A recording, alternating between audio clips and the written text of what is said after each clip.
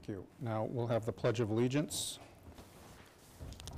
Pledge allegiance to the flag of the United States of America and to the republic for which it stands, one nation, under God, indivisible, with liberty and justice for all.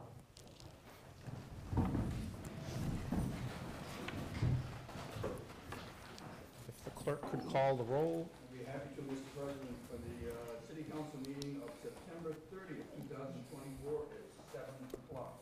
Councilor Wright. Here. Councilor Z. Here. Councilor Donahue. Present. Councilor Grant. Here. Councilor Harmon. Here. Councilor Khan. Present. Councilor Lane. Here. Councilor Collins. Here. Councilor Preston. Here. Councilor Stan. Present. And Council President Cameron. Here. We are all present. We have 34. Late file items. There are a number of late file items.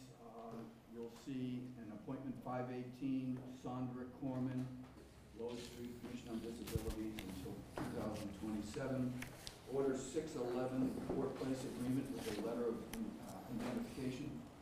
Communication 583, a memo on ADU zoning. Order 612, authorizing a bike share program. And lastly, communication 584, a memo regarding the Newburyport Police Department appointments. Motion to waive the rules and accept the late files. Second. Okay. Any discussion? All those in favor say aye. Aye. Aye. Okay, those have been accepted. We'll go to public comment.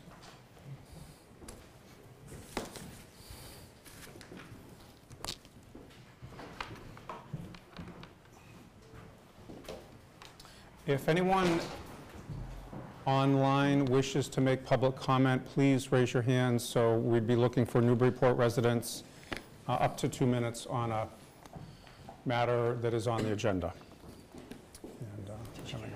And I'll keep an eye on that. All right, we'd start with Deb Mousley. And if you could just, so again, 2 minutes, state your name and your address for the record, and up to 2 minutes on a matter on the agenda. Thank you. My name is Deborah Mousley. Can you hear me? I'm at 126 Merrimack Street, Unit 20. I'm a retired school teacher, and I'm a retired guidance counselor.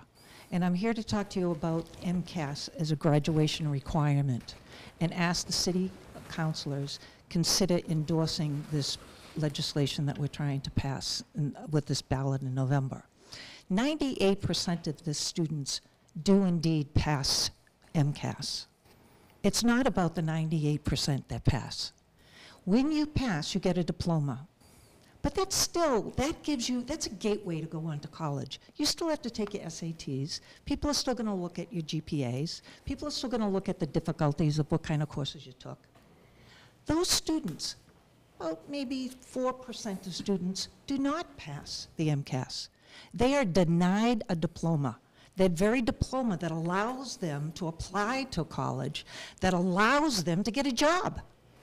These kids can't even get a job without a diploma. They can't even apply to a community school without a diploma. Now, who are the students? Our most vulnerable students. It is the students who are special needs. It's the students who are second languages or who just arrived in this country or are struggling. It's the students who have high anxiety taking a test. It's the students who wanted to be a vocational and have a vocation, but there was no room for them in a vocational school. Their aptitude for academics didn't have the zeal that some of the other students might have. It's a different kind of zeal for them and a different kind of anxiety for many of them. So please consider, when you hear the stuff about standards, that MCAS, if you get rid of it, is going to lower our standards, it will not lower our standards. We still have to march to standards that the state requires us to do. The insanity of MCAS is this. They teach everything, and then you don't know what they're going to test you on. No teacher is going to do that. We're going to teach you what's important, and we're going to help you study for a test. That's not a possibility with MCAS. When the students do take that MCAS, that next year, they get their results. We're supposed to adjust our practices according to those results. Those students have already moved on to another grade. So please, consider endorsing MCAS and not pass it as a graduation requirement. Thank you. Thank you. So again, 2 minutes, and I don't know who to tell this to, but I've heard reliably that we don't have cable showing right now, so I don't know if downstairs can hear us through our microphones, but I may want to check on that. So next would be Tim Loring.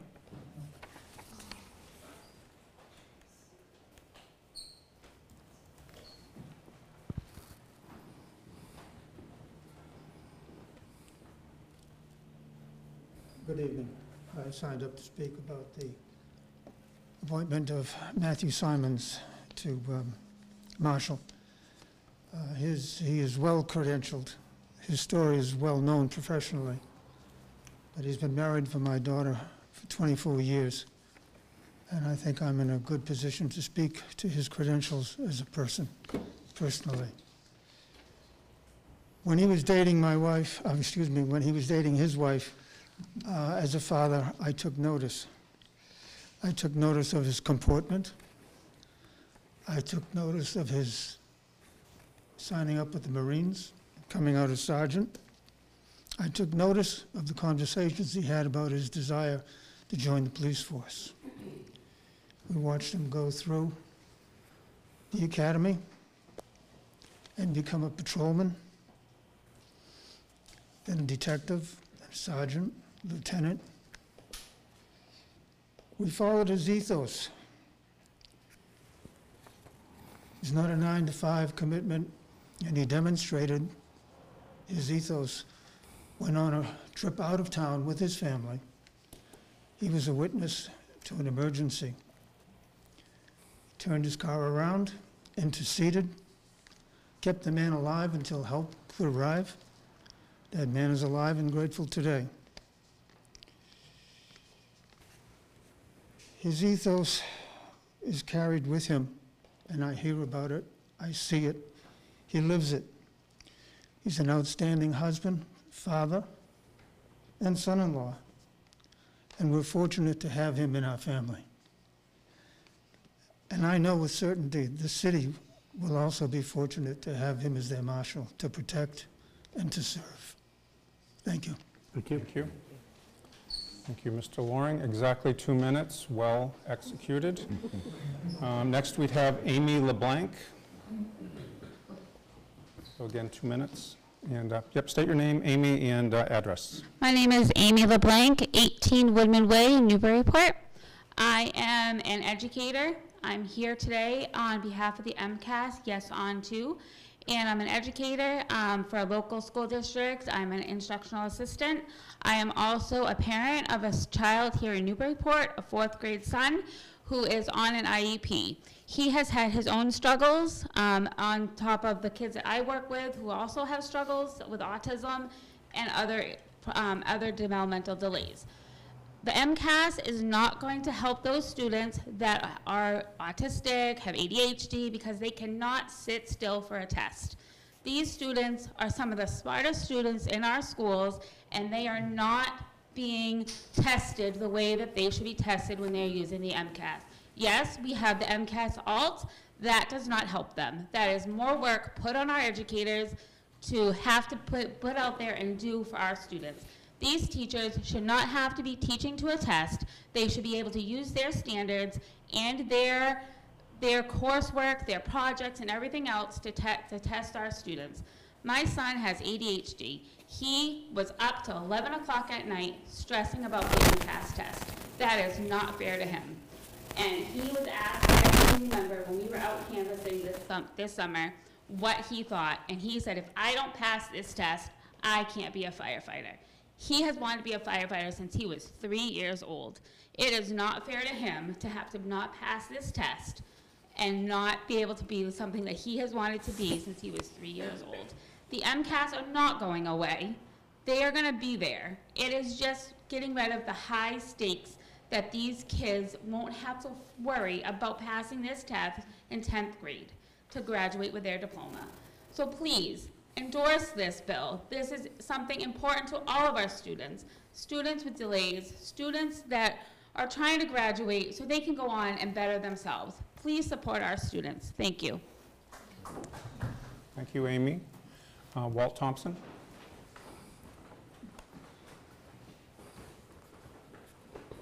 Walt Thompson, 100 State Street, Newburyport.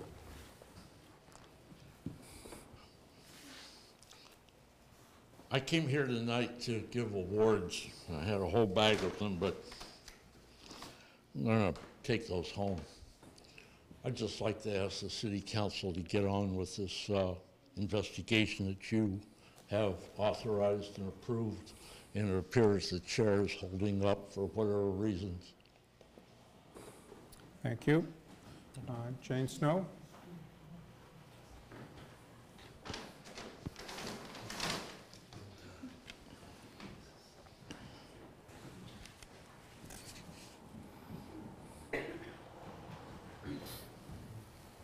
Jane Snow, 9 Coffin Street. It's absolutely wonderful to see all the people. Normally, this is a very empty place. This is wonderful, wonderful, and congratulations to you, sir. So I hope every once in a while you come and visit us just for the sake of coming to visit and hear what's going on in the city. It's really, really nice to have you here. Thank you. The one thing that I would like to talk about is I know that you're going to be reviewing the housing plan Tuesday, is that right? Mm-hmm. And one of the things that I'm hoping that maybe you can help me with is in very, very fine print in the plan, there's these itsy-bitsy numbers, and they tell you where the source is of the information. And some people are getting very upset with one another, and no, you're not putting the right information down, and no, you're not putting the right information down. And it's because the numbers are coming from 2 different sources. So if you use, for instance, the survey that comes out every 5 years that we take, that gives you a different number for the average income in Newburyport versus the one that's in that particular book. The one that's in the particular book, it includes Cambridge in that survey. So obviously the numbers are higher. So I'm hoping you can kind of pre-think this a little bit before the meeting and think if there's a way that we can kind of pop that out a little bit more before people get more upset with one another when they're really both right. It just is your source, that's all. And last but not least, I know that the bike share program is a wonderful idea, but I'm asking you, please, please, do not put bike stations in a beautiful brand new park. That was not in the original design, and it's a place where people will be with children and stuff, and I just think it's one more thing that's too much. It is a form of transportation. We have a wonderful parking garage. It already has a place for bikes and things, and I'm wondering, maybe there's some special rule that I'm not aware of, but I would love for it to be there. I would love to see one at the north end of the city so that people, maybe as they're getting off one of the bus routes and things, that they're there for them to use. Great idea, but please not the park. Thanks. Thank you, Jane. Rick Tainter? Good evening, Rick Tainter, 10 Dexter Street. I'm here also to talk about the bike share program, and I want to thank the Council President for bringing forward this order to authorize the bike share program. I have a couple of suggestions. One is the title of the order is to authorize the use of city streets for a bike share program, but most of the order is not about city streets at all. It's about the operation of the program. So I would suggest simplifying it and calling it an order to authorize a bike share program. And the second point is the first clause under authorization, where it says the City Council hereby authorizes the use of city streets, sidewalks, and other public rights of way. First of all, I don't think we should be encouraging bikes on the sidewalks, so I think that should be taken out. And again, because this is really about most of it is about the bike share program, I would think that it would be better to say that the City Council hereby authorizes the operation of a bike share program as a city service. One thing I would note in addition is that by only limiting it to city streets, sidewalks, and public rights of way, I'm not sure you're capturing the rail trails, which is really the prime spine for the program. The rail trails are a city park. I do not believe they qualify as a city of right of way. Finally, the way I look at this, it looks like it is set up to be referred to probably Public Works and Safety. The communication was referred to and reviewed by Community Services, so this would be a second committee that it goes to. As in the case of community services, I would hope that you would, if you do refer it to any committee, that it would be referred also to committee of the whole, so that the same people who discussed it last time can continue to discuss it. Thank you. Thank you.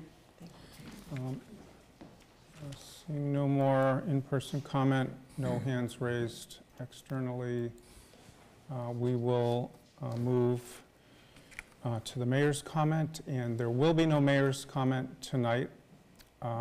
Mayor's feeling a little bit under the weather and has ceded his time. Let me stop my timer from the previous.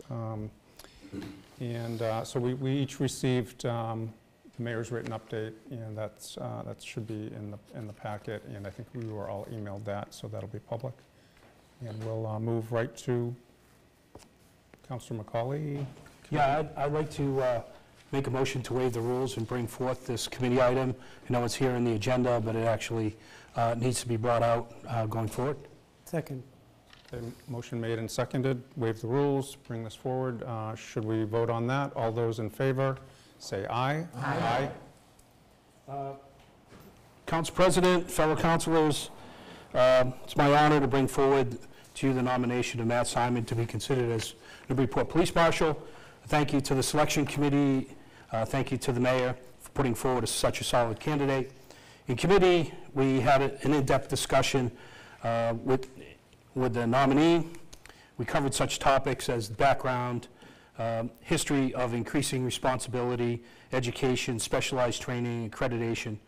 We also got a snapshot from the nominee how he would evolve the department. This progress needs our support and our collaboration with them. The goal is a department more transparent and integrated into our community. After a healthy discussion, the committee voted 3-0 to recommend approval. So I put forward this item for the council's review and approval tonight. Thank you. Second. Motion made by Councilor McCauley, seconded by Councilor Wright. Any further discussion? Discussion.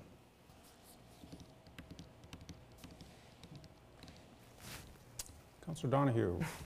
Sure. So yeah, I just wanted to thank you. So really just to show a little appreciation for stepping up to role as marshal. The city has, I think, a pretty good history of needing a little tweaking in our department, and I think that a lot of what we heard in committee was very welcome. And I am pleased and honored to be a part of this appointment. Thank you. Thank you. Hearing no further discussion, appointment, we probably will do a roll call. We would. If the clerk would be so kind. This is moved to approve appointment 515, which is Matthew W. Simons, Newburyport Police Marshal, 10/15/2029. Councilor Wright. Yes. Councilor Zeed. Yes. Councilor Donahue. Yes. Councilor Granis. Yes. Councilor Harmon. Yes. Councilor Khan. Yes. Councilor Lane. Yes. Councilor McCauley. Yes. Councilor Preston. Yes. Councilor Shan. Yes. And Council President Cameron. Yes. That is unanimous, Mr. President. Congratulations.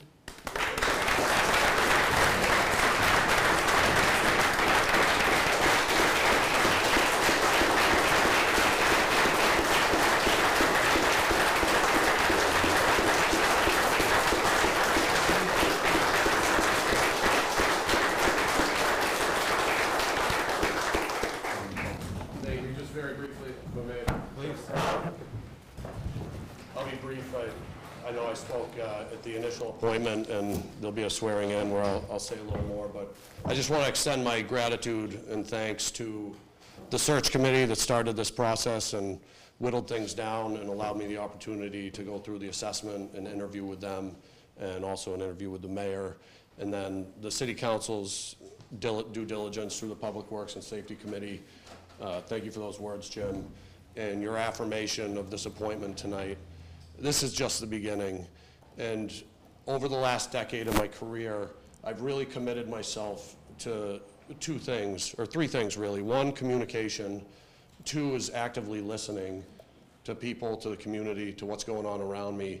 And the third is to fostering relationships, both inside the department we have some amazing men and women, both sworn and professional staff, and also outside the department. So you have my commitment that I will continue to foster those relationships. I think the word's out on my listening, because in the last 3 weeks since my appointment, my emails have quadrupled. So the word is out, but I'm here. You have my commitment to be present and transparent, and I just thank you for your affirmation tonight. You're welcome. Thank you. Congratulations.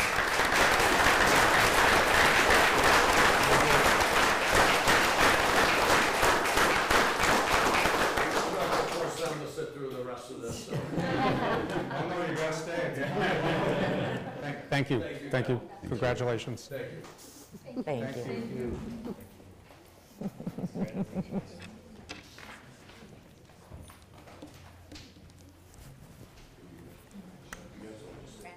Here you go. You don't want to stay. It's not that fun. Resolutions.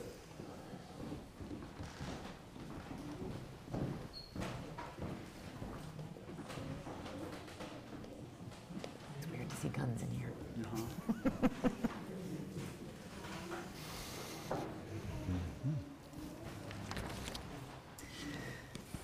All right, so that would lead us to the consent agenda. That would, Mr. President, which consists this evening of the approval of the minutes for September 9th.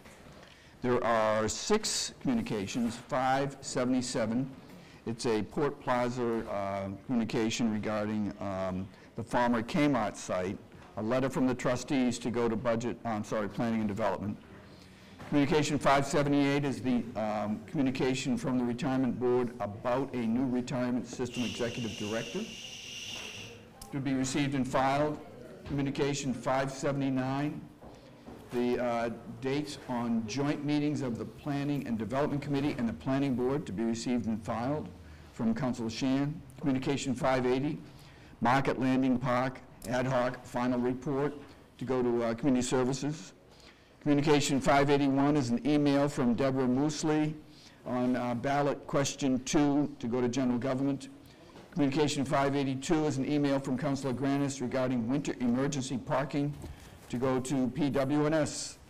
No transfers. Following appointments. Appointment 516, Christopher Fay, 20 Strong Street, Historic Commission until 10/30/2027 to go to Planning and Development. Appointment 517, Stephanie Nikotich, 93 High Street, Fruit Street, Local Historic District Commission to go until 2027 to go to Planning and Development.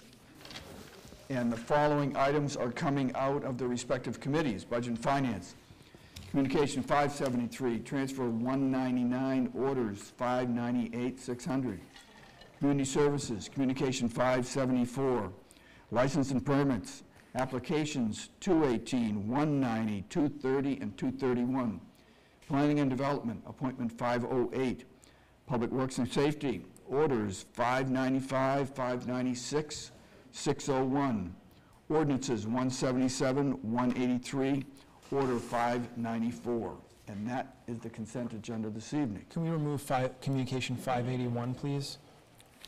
581? Please. Yep. 581, the email on ballot question 2, that's Correct. out. Motion to approve? Second. Would we like to add the mayor's? There was, oh. It wasn't I guess as well. we received it. Sure. Okay. There is none.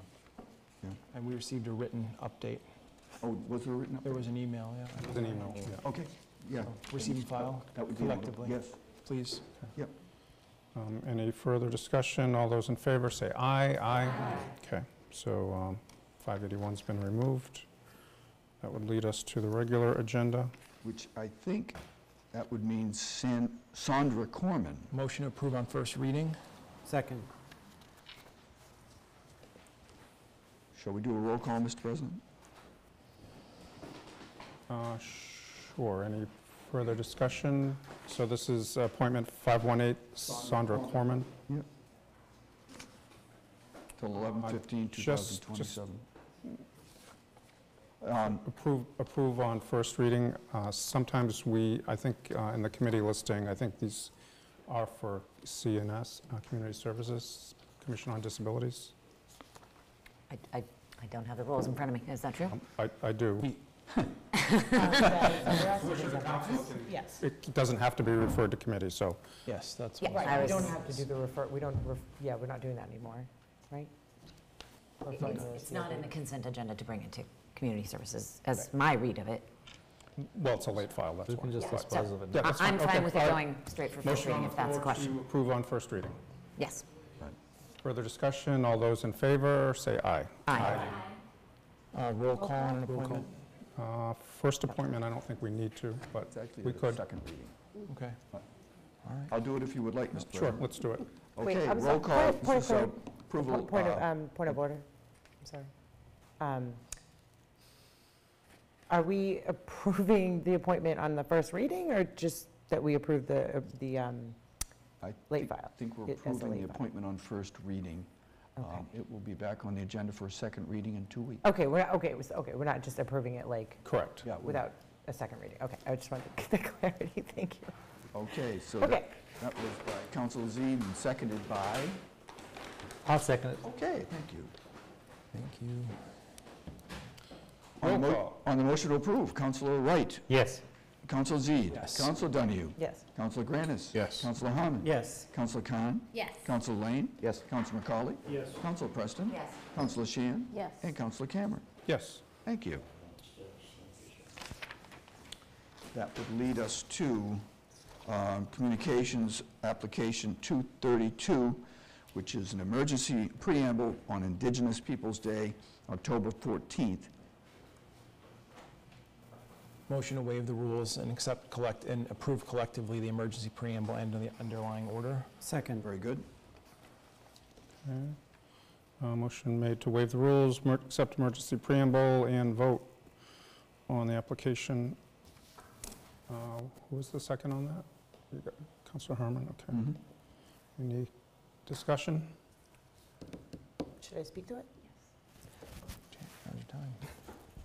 You can- Councilor Donahue. Yeah, I just want to speak to this real quick. This is just so that the event can have the Metzi's truck on city property, and they just, the event is going to take place before our next meeting. So it's just for the one spot for Metzi's truck for the Indigenous Peoples' Day event.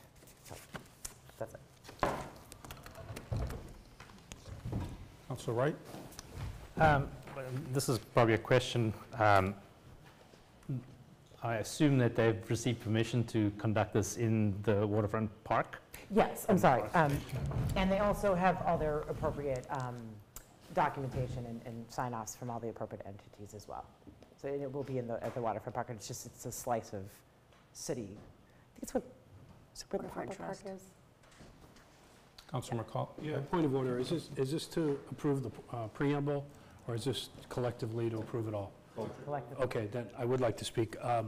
The documentation that was submitted to us is an application for insurance. It's not actually a certificate of insurance.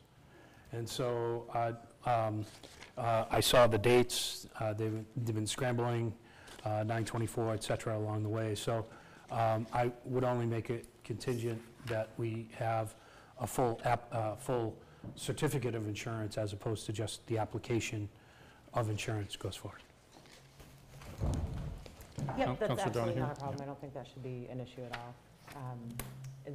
And I'm not sure if it got made into the packet, but there information from the sign-off from fire and police as well. Did that make it in?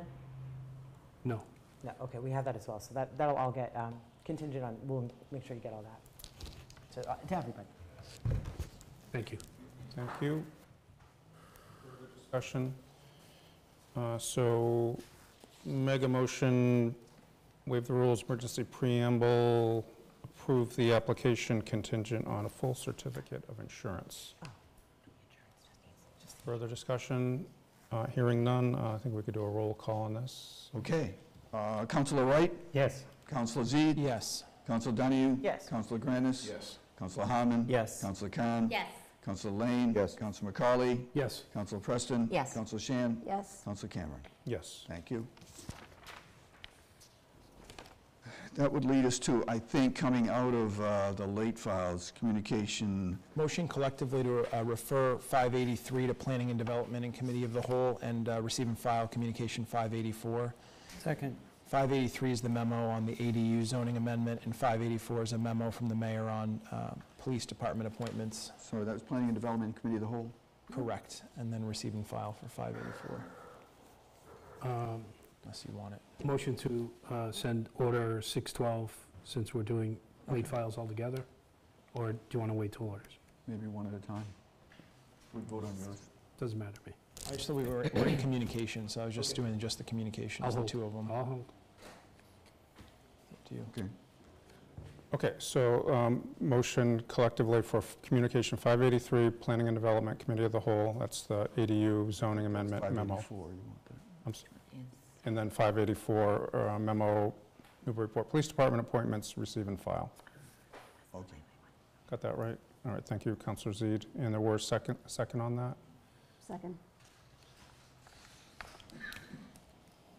Okay, I think we can just do a voice vote on this. All those in favor, say aye. Aye. Those opposed, say no. Okay, thank you. Motion to refer communication 581 regarding ballot question 2 to general government. Second. Councilor Zede? So I did ask for this to be removed, and the reason is I just wanted to speak that I won't support sending it to committee. I know many of us who've been veterans have lived on this road before with the city council and political questions, and I think there's different ranges of where you fall on that spectrum, but we are inhibited from using public resources in support of questions, and that's always a debate as to what these things entail, and I think it's very fair to argue both sides of them. So I'll be voting present. I just want to explain my vote. Thank you. Your motion was to move it where? To general government, that's what it was in the consent. Okay. So I just left it. I don't know if anybody wants to change that further. Seconded by, thank you. Yeah, and just as a point of information, I'd also been in touch with the letter writer, and they're also going to be speaking to the school committee about this with the argument that it might be a better fit there, but we would take it up in general government if it gets referred.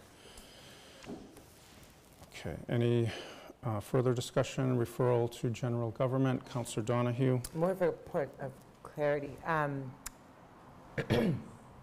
know that we've done resolutions to support state efforts, but is this the same thing? Or is this is that different, like, Just what we're speaking to being asked to process, do? this is a communication. An Right. action could be the council does nothing on it, receives and file it, or if somebody, I guess, because I wasn't able to actually read through the whole thing, so what was the ask in the email? It's just for us to discuss it?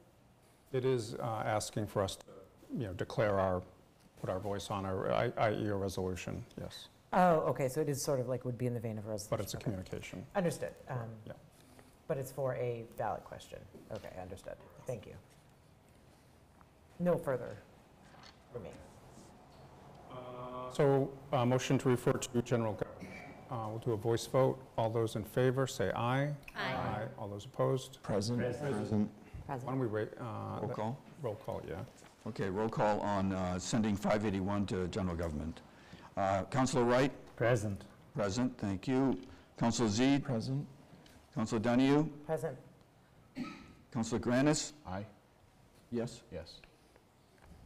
Councilor Harmon? Yes. Councilor Khan? Yes. Councilor Lane? Present. Councilor McCarley? Present. Councilor Preston? Present. Councilor Shan? Yes. Councilor Cameron? Yes. Okay, 5, needing 6, motion fails. All right, so it does not go to committee. Motion to receive and file. Second. There was a second. Any discussion? All those in favor of receiving and filing, we'll do a roll call as well. Roll call on receiving and filing 581. Councilor Wright? Yes. Councilor Zede? Yes. Councilor Donahue? Yes. Councilor Granis? Yes. Councilor Harmon? Yes. Councilor Khan? Yes. Councilor Lane? Yes. Councilor McCarley? Yes. Councilor Preston? Yes. Councilor Shan? Yes. Councilor Cameron? Yes. Matters received and filed. Okay. Thank you. So, That's communications I and the think late we're files. still back. No, we are not. I think We did all the communications now. Communications, Now and the we're back to appointment. There are only two second orders reading left. appointments. Second reading of appointment 513, Mr. President, Eric Chaffee, 14 Marne Road, Waterfront Trust, until 10/15/2027. Motion to collectively approve the 3 second reading appointments, 513, 514, and 512. Second. For the record, 514 is Claudio Lilienfeld, 11 Purchase Street, Tree Commission, and 512 is Nancy S. Kahan, 21 Carter Street, Human Rights Commission. Okay, so collectively, motion made to approve on second reading. Any further discussion? Hearing none, we'll do a roll call on the second reading. Second reading, 512, 513, and 514. Councilor Wright. Yes. Councilor Zede. Yes. Councilor Donahue. Yes. Councilor Granis. Yes. Councilor Harmon. Yes. Councilor Khan. Yes. Councilor Lane. Yes. Councilor McCauley. Yes. Councilor Preston. Yes. Councilor Shan. Yes. Councilor Cameron. Yes. Thank you. All right, that would get us back to orders. That And would.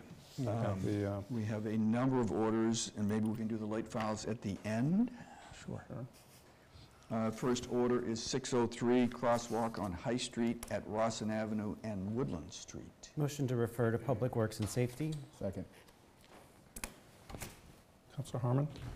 This is just a crosswalk that apparently used to exist. I'm finding there are lots of these in the city of Newburyport that went away at some point in the Traffic Safety and Advisory Committee.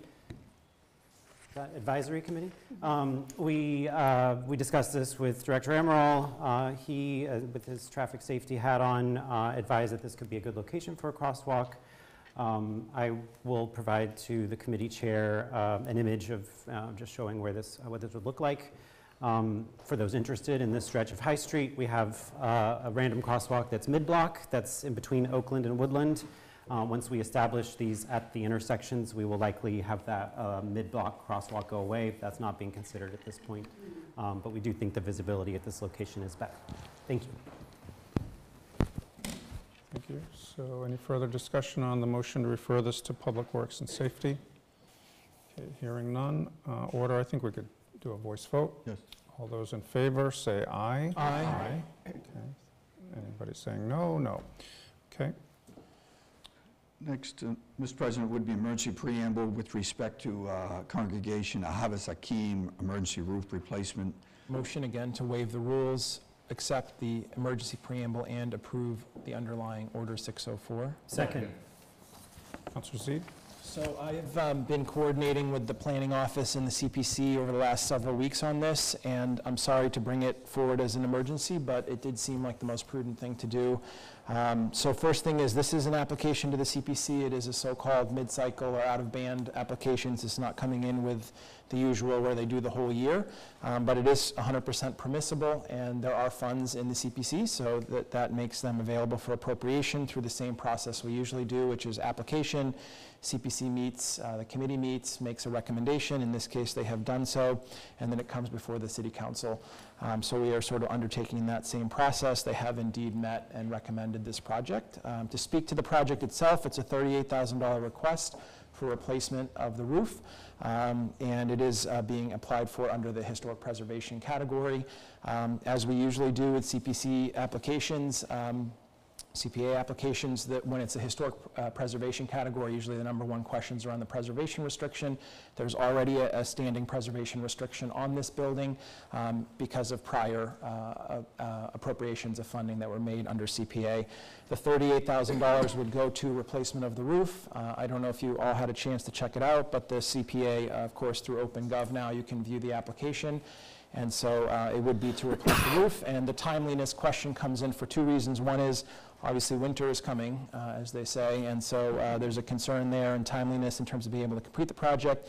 And second was, in communication through the planning office, finding a date for the committee to meet with the applicants is going to be very difficult, given the number of Jewish holidays that are coming in the next 30 to 60 days. So asking for your consideration. You do have some folks joining us as well who probably can speak more cogently than I can on the specific project through the chair if you wish. And I hope that's enough information to get you going, and happy to try and answer any more that I can. If anybody from CPC or from synagogue would want to take a minute and just, I think that was a thorough explanation by Councilor Zede, but thank you, Michael. Good evening, Michael Doucette, Chair of the CPC. Confirming Councilor's statement, we did meet with the applicant once we received the application, discussed the project with them, and voted unanimously to recommend the project to council for full funding.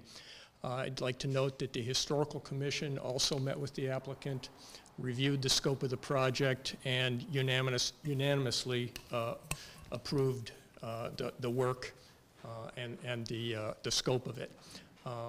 We believe that the price is reasonable in that the applicant did receive, I believe, 3 bids, and that this contractor has done this type of work before and is sticking with the bid price, and hopefully can get it done before the fall and winter wetness comes and possibly damages the building. If you have any questions, either of me about the committee's considerations or of the applicant, we're here to answer them. Thank you. Okay, thank you. Any further discussion? Councilor Donahue? Thank you. So this is not easy, but I am a firm believer in the separation of church and state. I'm sorry, I came undone, and so I'm going to just start over. I am a firm believer in the separation of church and state, but I don't really understand why there's any taxpayer funds are allowed to do this. But I do understand historically that we do, help out some of the houses of worship with CPA funds, particularly roof replacements and things like that. I understand the importance of it, but I just want it to be known that I do firmly believe that there's a reason for that part of the Constitution, and there's a lot of leeway already taken. But I will consider this vote. I'm not standing in opposition of it or to ask anyone to vote against this ask. I'm just stating my position. Thank you. Councilor Khan? Great, thank you, Council President. No, it's a fair question. I get it after several years of being on the City Council, and some of us have seen different projects come and different projects that we've questioned here based on what the specific use of the fund is, since it is taxpayer money that this all contributes to. One of the things I do remember when we had specific things, I believe it was the church, Purchase Street Church, I think it's that, no, Titcomb. And there was something related to stained glass, whether we could use CPC funds on stained glass versus the windows or certain structural things. And I believe the terminology in the language, and I don't have it in front of me, and I think obviously the chair who's been involved knows probably a little bit more about it, but it's about the certain religious factors or aspects of the funding. But in terms of the historical nature of the facilities or the churches or the other religious institutions we have in our community, those are, an asset, and they're something that's very much, I think, appreciated by everybody here and worth spending. So I do appreciate the question. I think that's some of the language. This is not at all outside the realm of what we could fund here. And then stepping back, I do think some of the counselors here, the synagogue kind of celebrating, oh my gosh, how many years was it? 125. Yes, that's right. I mean, that was an amazing time to see the insight and the historical features and the storytelling that was happening. It really is kind of a precious thing to have in our city. So, but I do appreciate the question. I think that's what this realm does. We want to make sure that because if we're not asking, residents are, but I do want to make sure I answer that. And I will be supporting this. I think this is completely in our realm to do. And I'm really surprised at that a low amount. So I'm guessing there's other funding, but it seems really something that is really worthy to do with this money. Thank you. Thank you, Councilor Khan. Any further discussion? Councilor Donahue? This might come back. Just thank you for that. I do appreciate that, to the at-large councilor. And I actually do recognize that the historical significance of the building is something that is another factor, which is why I was not, I was just a little on the fence, but wanted to make my statement. But I do appreciate the clarity on the question as well. Thank you. Okay, seeing no more discussion, I think with all this emergency preamble and its money, we'll do a roll call on this. Very good, Mr. President. So on approving 604 emergency preamble and the matter itself, Councilor Wright? Yes. Councilor Zede? Yes.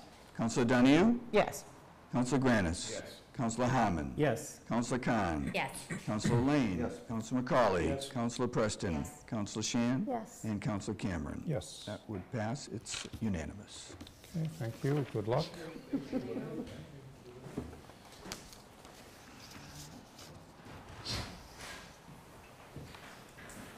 Can I make another motion? Motion to continue until our next city council meeting, which is going to be October 15th. Order 605, 607, 608, and 609, and then to refer 606 to Budget and Finance. Second. Councilor Zede. If I may speak to the order, so 605, 7, 8, and 9 are a combination. 605 is a Bartlett Mall specimen trees amendment. It's about a $5,000, $4,800 shift to plant trees at the new waterfront park instead of at the Bartlett Mall. The 607 is a senior celebration gift acceptance, $23,781. 608 is a gift acceptance, Touch a Truck, $900. And 609 is a gift acceptance, City Improvement Society, $4,700. I'm just using historic norms with the amount of conversation that these types of things typically generate in committee. And I think that we have a lot of important work to do, and I think these are okay to continue. I sort of hinted at this last time, and I've talked a little bit about it in committee, but I'm testing it out to see if there's support for that. If councilors really want us to take it to committee, we will, and we'd be happy to do that. But I hope you can find a way to support this so we can continue important focus on bigger things that we have in committee at this time. Just if I can clarify, so the ones that would be continued to October 15th are 605, 7, 8, and 9. And 9, okay. And 606 is a debt service question, so that one to go to Budget and Finance. Is that part of the same motion? It is. Okay, motion was made and seconded. Any further discussion? Okay, do a voice. Councilor Khan? Just clarification on one of them, I'm sorry. 609, also we're moving to the next. So that's something for, to sponsor on October 19th. So our next meeting is on, is before that, so we'll meet Budget and Finance and approve it in time. I'm sorry. It's okay. Or in one reading, at that meeting. Yeah. That's the intention, okay. It's the first introduction of it. We'd have to do an emergency, and I don't think that's fair either. It's just like the middle ground, if you will. All right, thank you. Thank you. Okay. Everyone clear on the motion that was made and seconded? Any further discussion? All those in favor say aye. Aye. All those opposed? All right, thank you, Councilor Zede. And then, if I'll just keep rolling. Motion to refer Order 611, which is the Port Place Agreement with Letter of Indemnification, and Order 612, authorizing bike share program to Public Works and Safety. And Committee of the Committee of the Whole. Second? Okay, for both? Committee of the Whole? Yeah. Thank you. Any further discussion? Councilor Harmon? Yeah, thank you. Perfectly fine, I think, to send this to Public Works and Safety Committee of the Whole. Enjoy joining the committee. I would just to the earlier motion around continuing, given the docket for Public Works and Safety and the docket for Community Services, where we've already evaluated this and had some public discussion on the bike share program, and further, given that the likelihood of this order being modified toward less being about public safety and use of streets and more about a program for the service of the community. I would just propose, if, at the deference to the chairs of those committees, that maybe this go to to Community Services instead of Public Works and Safety. Councilor Preston? Yeah, thanks. I'm certainly happy to have it in Community Services. It maybe makes, I can certainly see an argument that it could go either way. It maybe makes slightly more sense to me in PWS, but I will fully admit we have a relatively light docket. always feel a little guilty saying that, but we do. So if the Chair of Public Works would like it to come to Community Services, I am more than happy to have it there. Okay, Councillor Donahue.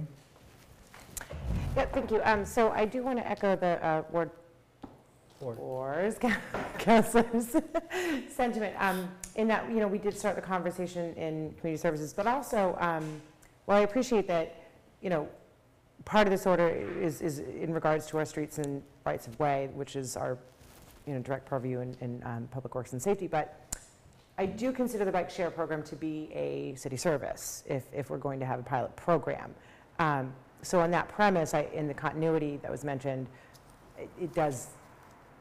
it makes sense to me to continue the conversation in community services, but as committee of the whole, of course, for what it's worth. Councilor McCauley. Thank you, Council President. I came in not necessarily having an opinion on this, but I do now.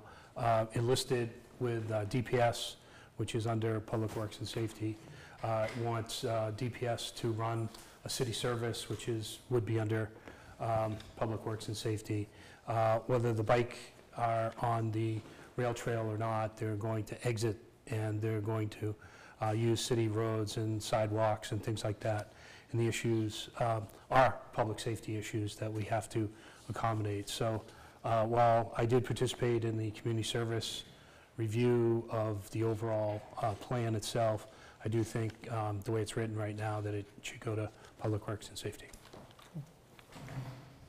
Thank you.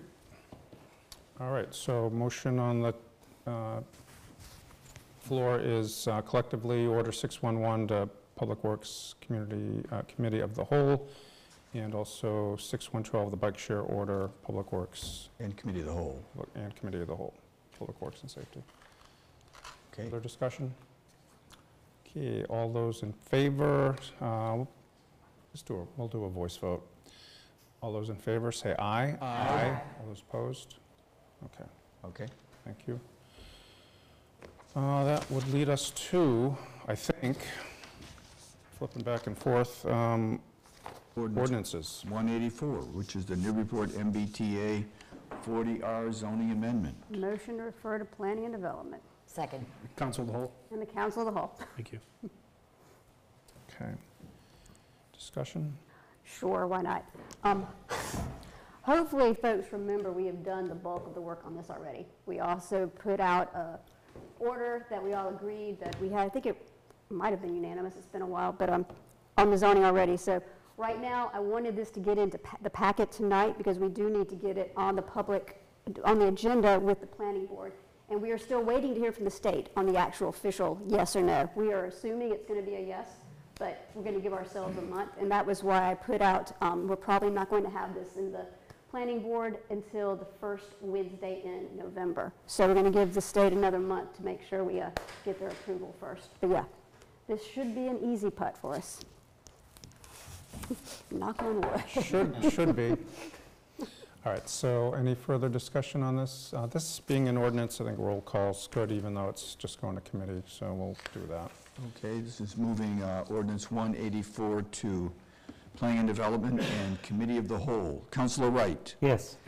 Councilor Zede. Yes. Councilor Donahue. Yes. Councilor Granis. Yes. Councilor Harmon. Yes. Councilor Karen. Yes. Councilor Lane. Yes. Councilor McCauley. Yes. Councilor Preston. Yes. Councilor Sheehan. Yes. And Councilor Cameron. Yes. Okay, that will lead us to committee items. Motion to receive and file communication 573. Second. Second? Okay, thank you. Communication 573 is the year-end financial report provided to us by the finance director. The committee met on September 17th, and we discussed this so that we had the finance director presented a summary of the report in the form of a presentation. I do want to point out that that presentation is and was posted to the meeting on the 17th, so if you're interested in flipping through the slides, you may. Generally, to give you a high-level overview of sort of the report in general, as has been consistent with recent years, there were some budget turnbacks, meaning less spending than anticipated, and there were some interesting fluctuations on revenue that I'll talk about in a moment. Collections on property taxes were near 100%, so that continues a trend of getting ever closer to that actual 100%. A lot of the conversation in the summary was really local receipts fluctuating from year to year. Meals and rooms, for example, which has been a topic of interest, was up rooms in particular were up about 18%, and that was largely attributed to short-term rentals coming onto the books, if you will. Building permits were also up about 33%, and that was a combination of factors. One is in some cases there were simply more of those applications, but also the City Council undertook some fee increases to those in the last year or so that are believed to have contributed towards that. Enterprise funds were all down year over year on the water and sewer side, and actually all three of them, water, sewer, and harbor, all seem to tie back to weather in the last fiscal year. Remember, we had a very rainy summer last year, so that led to lower consumption of water and sewer, and also cut down actually on harbor because they're so weather dependent. Nice weather means revenue, and unfortunately rainy weather does not, and we had a lot of rainy weekends. We did talk a little bit about some of the grant accounts were asked about during public comment, and some of them were in the negative, and the question was why or how can a grant account be in the negative? And the answer was, as often is the case, a timing consideration. So sometimes things run into the red where the city's expending funds and then expecting grant to come, grant that we've already been awarded, but the funds haven't followed. So for example, the bulkhead project did run into the red. That caused the city to have to issue a short-term note, a so-called grant anticipation note. These are some of the financial things that we don't approve or do here per se, but they're things that are necessary to make the money work and make the accounting work as well. We discussed a little bit more in depth some of the few fluctuations in there. I would say that the finance director felt that water, sewer were both stabilizing a bit. We've had kind of a big up and down with COVID, which is now feels like forever ago, and then bad weather and good weather and all those kinds of turns. And then harbor was also feeling a little bit better. So that was that, and the committee recommended 3-0 to recommend to receive and file. Okay. Thank you. Any discussion, questions? Okay, so motion made to receive and file made by Councilor Zede, seconded by Councilor Harmon. All those in favor say aye. Aye. All those opposed, thank you. Next is a motion to approve transfer 199. Second. This is a $50,000 transfer from an account called Portable Police Radios to Police Cruiser Computers, in the same amount. So essentially what happened here is that the city did and the city council did appropriate funds to replace portable police radios, which are of course what they carry with them. And what ended up happening was unexpectedly a grant came through from the state that will fund that. So the ask here is to, instead of utilizing those funds for the purpose of police radios, to put them towards police cruiser computers. We did talk about how this, what the connection or nexus is with the the capital improvement plan, and that was listed in last year's plan. And this transfer isn't going to quite do all of the computers that the CIP had called for. It's not quite enough money, but it will replace 10 computers in the cruisers at $5K apiece. That's your $50,000. And the reason is that, much like any technology, I guess that the cruiser computers are having some failures, some issues, and basically are, in general, reaching their end of life. I would say a good part of the conversation did focus around the capital improvement plan, and so it did result in a final vote of 2-1 in favor of supporting this, and that's the committee's recommendation. Thank you. Okay. Any further discussion on transfer 199? Councilor Harmon? Thank you. So I was the dissenting vote on this as part of the confusion, and the grant, the transfer form actually references the project number from the 2025 CIP. The project does, as the chair said, exist in the 2024 CIP. But generally, where we are still outstanding on our obligation to approve current CIP, I couldn't support this. So, thank you. Further discussion? Hearing none, we'll do a voice vote on this, I think. All those in favor say aye. Aye. All those opposed? No. Okay. That'd be 10 to 1. Next is a motion to approve Order 598. Second. This is a grant acceptance in the amount of $110,034 from Green Communities.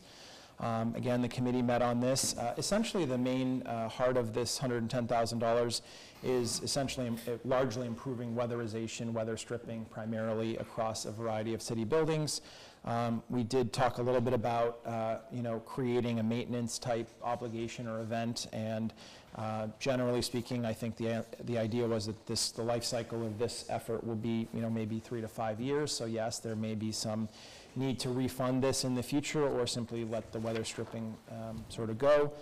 It is not replacing existing weather stripping, we understand from the finance director, but rather mostly adding. There was some replacement, so I think this is trying to plug up leaky buildings, frankly, is probably the shortest way to describe it. And it was 3-0 in committee. Thank you. Any discussion? Okay, hearing none, we can do a voice vote on granted. Yeah, I think we can do a voice vote. Sure. All those in favor say aye. Aye. All those opposed say no. Thank you. Okay, a motion to approve Order 600. Second. This is a approval to pay prior year bills. We did not generate a lot of conversation about this. Just as a brief reminder, the fiscal year closes. Sometimes invoices keep coming in the mail, and that's the result that it results in this effort or action needing to be taken. It is within state law, as noticed, 44, Section 34, that allows us to pay these prior bills, and you have a list of them memorialized. Again, we didn't see any one of them being, I think, important or big enough to generate individual conversation. It was 3-0 in committee. Thank you. Any discussion? Okay, hearing none. All those in favor say aye. Aye. All those opposed? Okay, thank you, Councilor. So that's it for business tonight.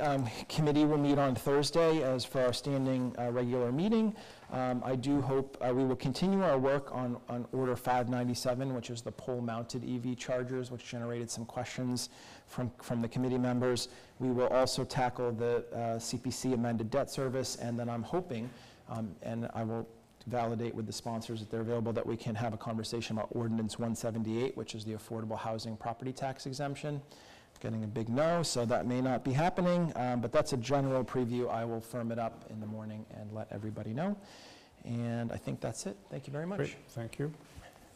Community services. Yes, thank you. Sorry, I'm just looking up when our next meeting is. So motion to receive and file communication 574. Thank you. Second. Please. I'm already standing, sorry. All right, so this communication pertains to the community bike share, which we've already discussed a little bit earlier. So we did have a really wonderful discussion in committee. Rick Tainter from Newburyport Livable Streets joined us and presented the basics of the proposed program. The pilot, and for the record, if anybody wants to follow along, the presentation that he gave is in your packet and starts on page 137 of our packet. But so the pilot will start relatively small with approximately 30 to 35 bikes at 5 to 6 stations in year one, with the opportunity to grow to about 40 to 50 bikes at 9 to 10 stations in years 2 and 3. The packet the presentation that is in our packet shows where those various, those stations would be around the city. They are relatively co-located with the rail trail. So there's the opportunity for expansions in years 2 and 3. There's also potential for expansion into other areas of the city, such as the hospital, Parker River Refuge, as well as Maudsley, and potentially surrounding towns such as Amesbury and Salisbury, should those towns choose to opt into such a program. The station sites were determined by a community survey that was done by NLS in February, with about 130 respondents, all of which of the stations that were most popular were, as I said, on or near the rail trail. And the Parks Commission has approved the potential sites on any park property already. NLS has assessed vendors, but has only looked at vendors that offer a turnkey contract And what I mean by turnkey is that the vendor would be responsible for every aspect of the program, including maintaining the bikes in the stations, rebalancing of bikes at the stations so that they're not all in one place so that they can be moved around the city, providing and maintaining the app for the bike rentals, collecting fees, seasonal storage of the bikes, as well as insurance and liability. So we all agreed that funding is probably, sort of the stickiest point for this. And again, if you're following along on page 147, the funding is detailed. But so NLS, and when I say NLS, sorry, I mean Newburyport Livable Streets. So NLS does not anticipate that any costs to the city for the first years of the pilot program. But there is currently a remaining fundraising target of $75,000 to cover a current shortfall of $55,000, and I'll get into that. So grants and user fees are anticipated to cover the entirety of the $289,000 for the 3 years of the pilot program. Those costs are estimated at $78,000 in this coming fiscal year, as well as $106,000 in both fiscal year 26 and 27. The city has secured a $180,000 federal grant over the 3 years, as well as another $16K in local funds. These funds, combined with an anticipated $38,000 in user fees over the 3 years, and another 5 to 6 grants, which are still unawarded, should cover the remainder of the costs. But again, those grants that have not yet actually been awarded are where we have that $55,000 shortfall. And as I mentioned, NLS continues to do fundraising to potentially cover that should those grants not come through as anticipated. The timeline is that the administration is targeting to submit orders for the grant exceptions for the 4 different donations at the total of $196,000. Again, that's the $180 in federal funding as well as the $16 in local funding. They want to submit that for our next meeting on October 15th with a hopeful first reading approval on October 28th. The vendor RFP, the city is to manage the RFP process, selecting the vendor and executing a contract.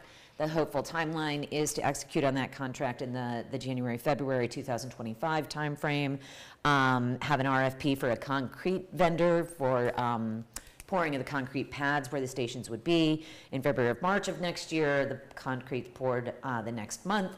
And then the hopeful is that the system would be up and running in April, May of next year in time for next spring and summer so that we could have this available as the tourist season kicks off. DPS staff are anticipated to cover the vendor and grant management as well as oversight of pad pouring and maintenance.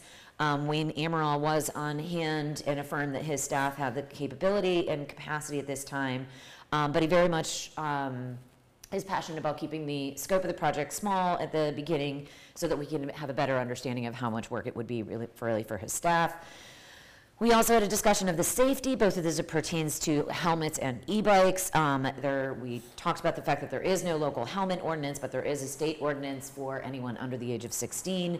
However, bike share programs traditionally, and we would anticipate this bike share program not to allow for anyone under the age of 16 to be able to utilize the bike share. And there are no plans for e-bikes at this time, both because they're quite expensive and that they'd be quite cost prohibitive and can often have problems with speed and safety. The Ward 5 councilor was in attendance and adamant that the council will need to have a bigger role in the approval of the public ways and feels the council should approve this as a service to the city wants to offer, and then approve the locations of the stations because the bikes would be used beyond just the Parks and Rail Trail. Obviously, as we've already discussed, we have Order 6112, which was a late file, which attempts to address this and will be heard in the PWS committee.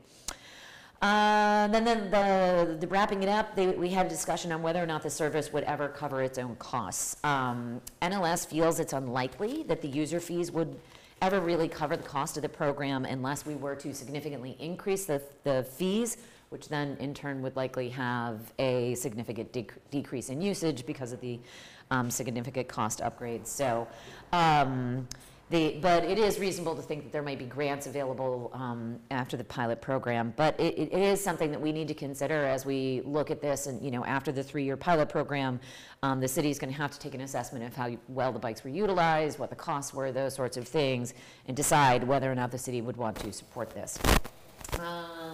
And then lastly, we had a discussion about how to manage various safety concerns around cars and cyclists. As I think we probably all know from the paper, there has been several instances lately.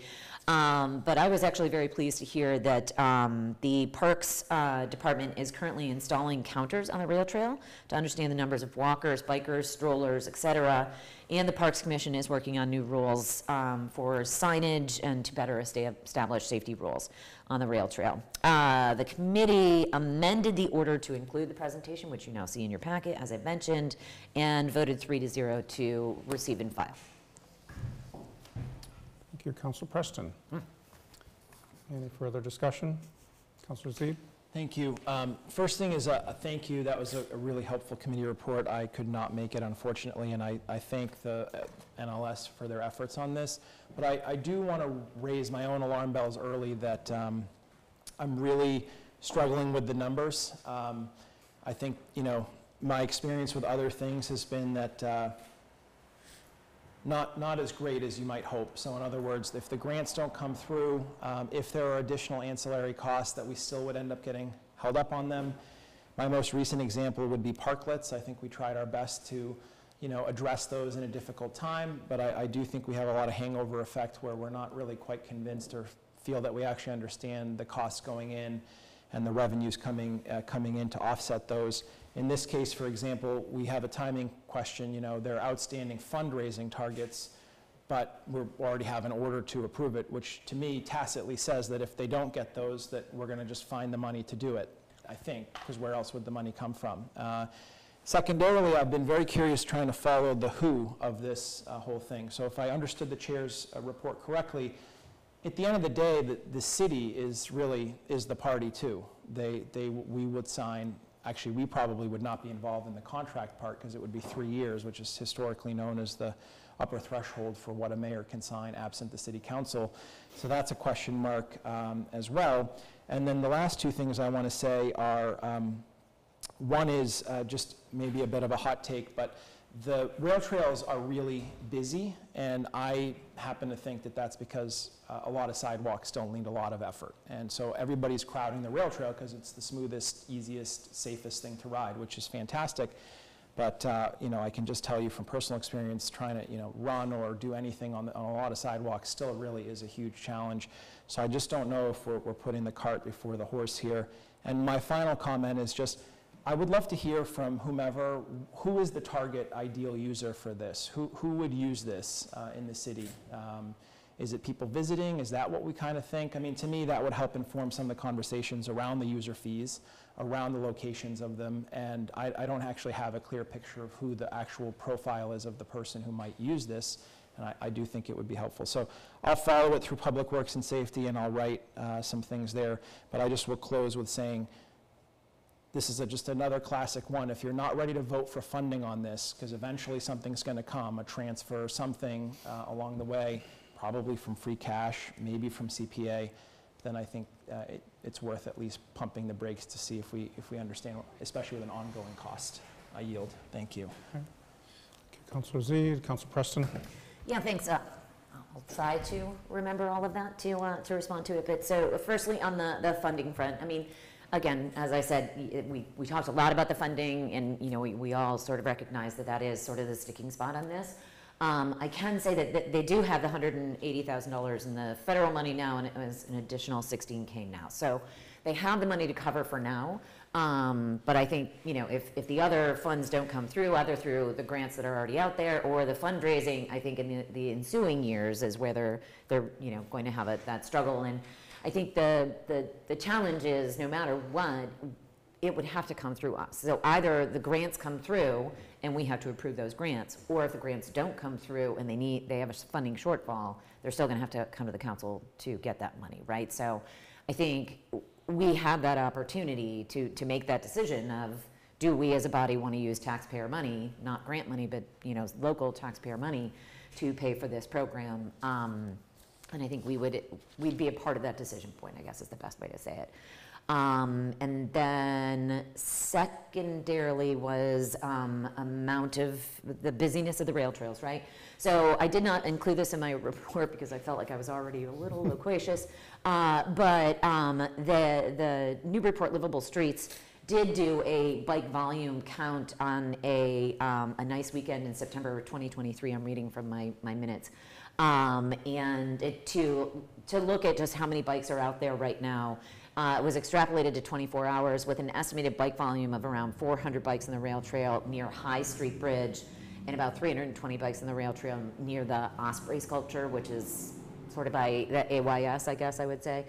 And they estimate that the daily bike share rides would be somewhere in the order of 16 additional daily bike rides in 2025, 36 additional bike rides in 2026, and additional 48 bike rides in 2027. So it gives you an idea of how much more we would be adding by doing this. And then I can't remember now what your third point was. The audience. Add something. What was it? The audience, like who's going to be using Oh, it? who's going to use it? So this didn't come up so much in committee, but I have personally sort of had the same sort of conversation. And, you know, in my personal opinion, I think this is more people from out of town, people that are coming in on the commuter rail, looking for a way to get into the downtown, people who come to downtown and want to ride bikes around downtown.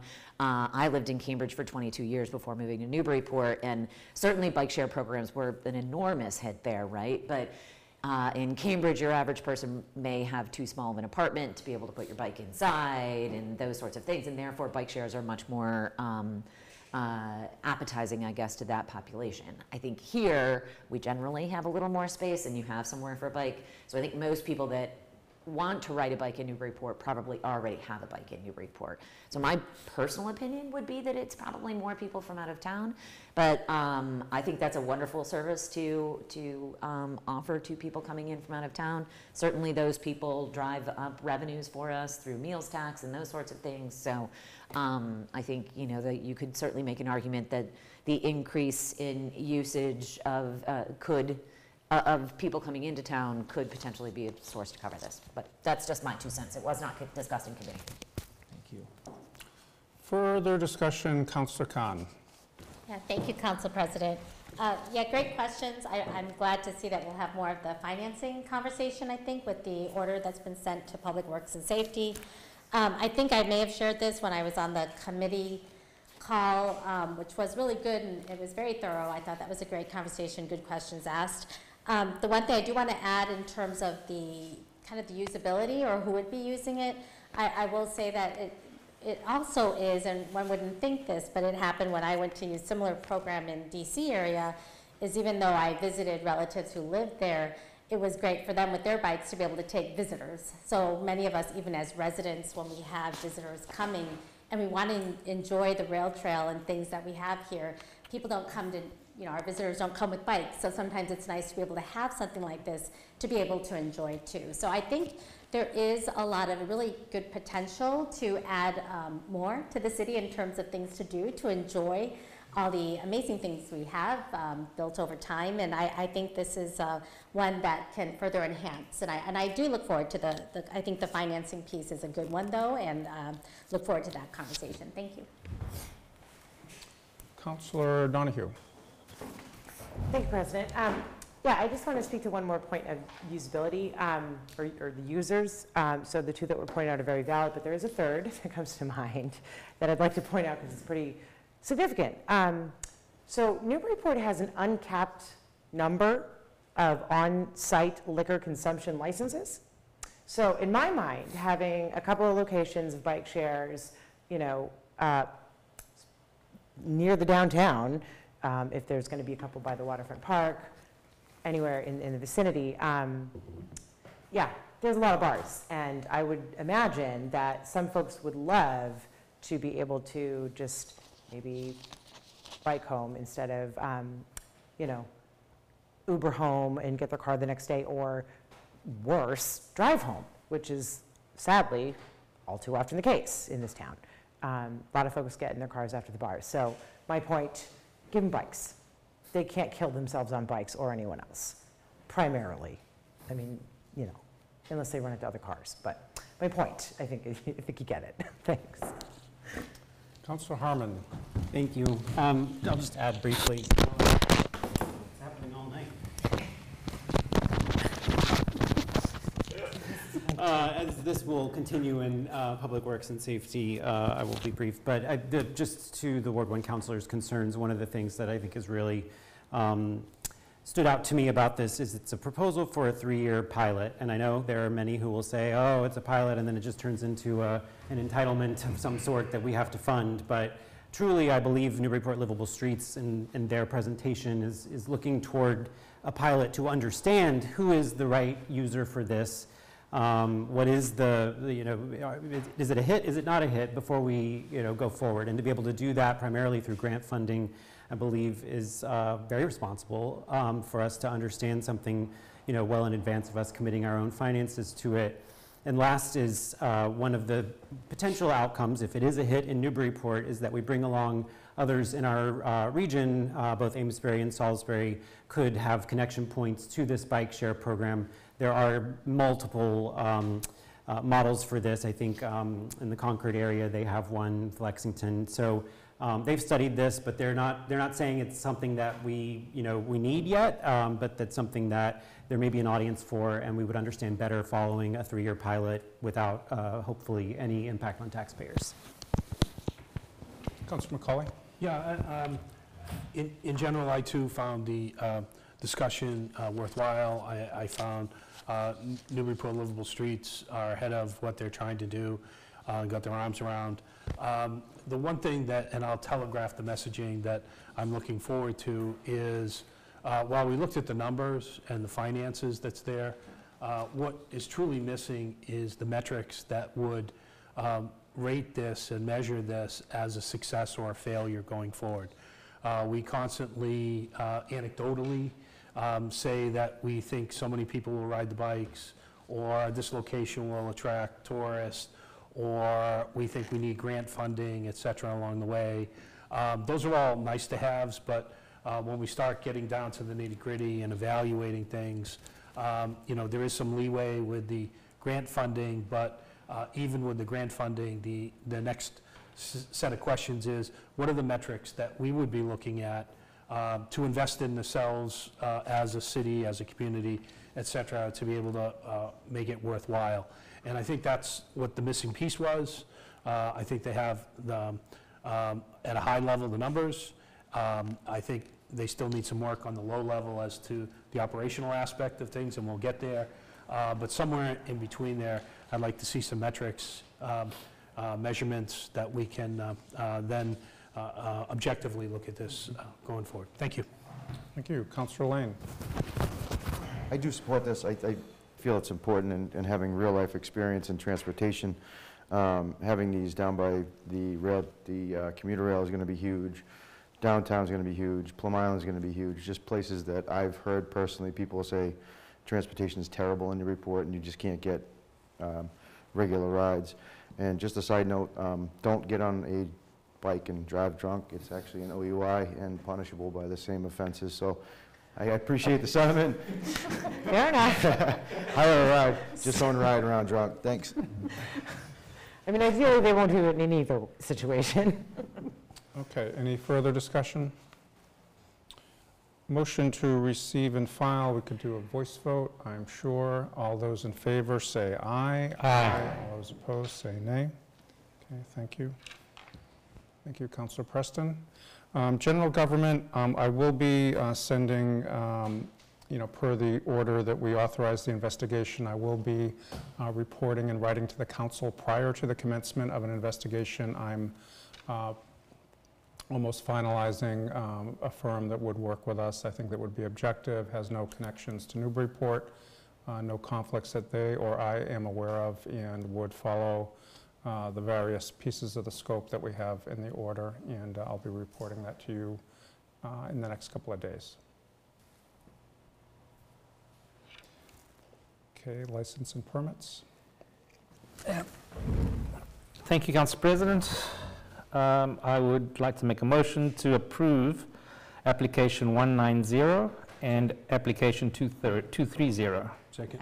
Point of order, I'm going to recuse myself on 230. You could do them both collectively. I live on Hancock Street, not on the planning part of this, and Councilor Zed's going to jump in for me. Thank you, Councilor.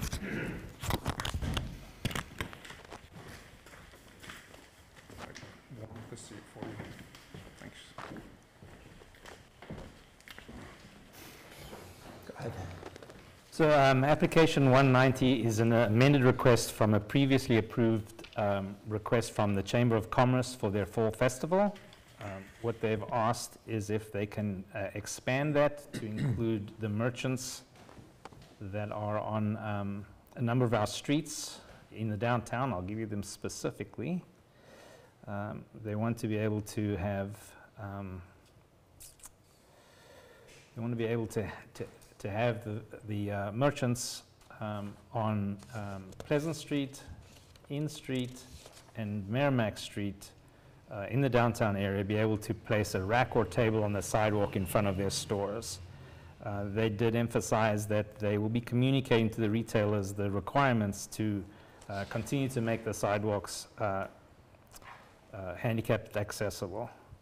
And so the applicant appeared before us, and the recommendation of the committee was to approve this 3-0. The other item, which the council president has recused himself from, is just a block party in his neighborhood. They've had this party before. There's been no issues. The applicant was before us and discussed this, and again, it was recommended 3-0 in committee for approval. Thank you. Any other comments on the collective motion 190 and 230? Okay, all those in favor? Aye. Thank you. Thank you. I'm going to relinquish back the chair to the president. Yes, your conflict has resolved. Not going to pull it with that wheel.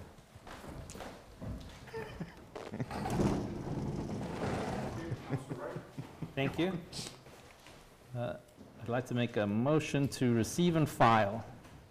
Let me just get the application number.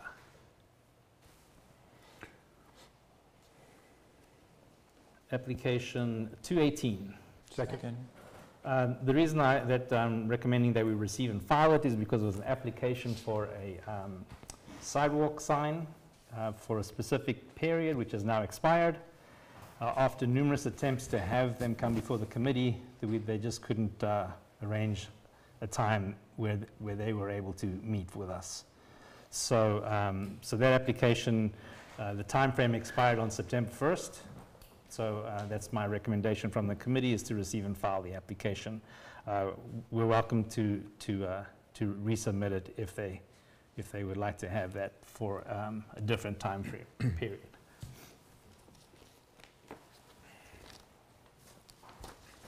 Okay, any further discussion? Motions to receive and file? True. Okay, all those in favor say aye. Aye. All those opposed say nay. I'd like to make a motion to remove the Shanties extension. I'd like to make a motion to place it back into committee. Second.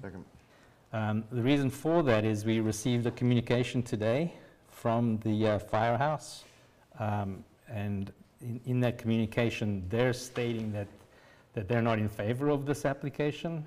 They have some issues with it. So I'd like to invite the firehouse to attend, and the applicants to attend if they choose to, our next meeting, where we'll take this up again before bringing it back out again. Okay. So motion is to keep it in committee, or place it back put it back into committee instead of coming out. Okay. Any further discussion? All those in favor say aye. Aye. All those opposed? Nay. Okay. Thank you. Thank you, Councilor Wright.